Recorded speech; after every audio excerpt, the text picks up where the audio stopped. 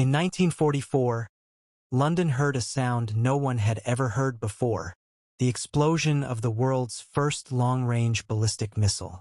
In the 1930s, most military analysts dismissed rockets as science fiction.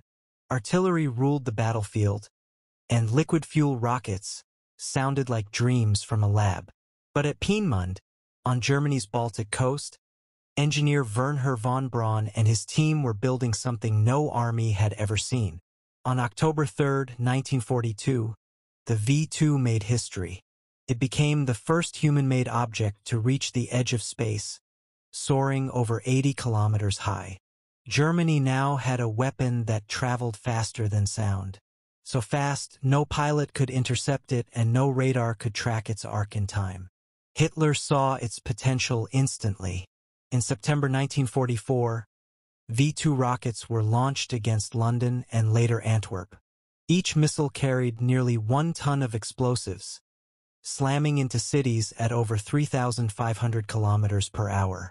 More than 3,000 V-2s were fired before the war ended. But behind the technological leap was a darker truth.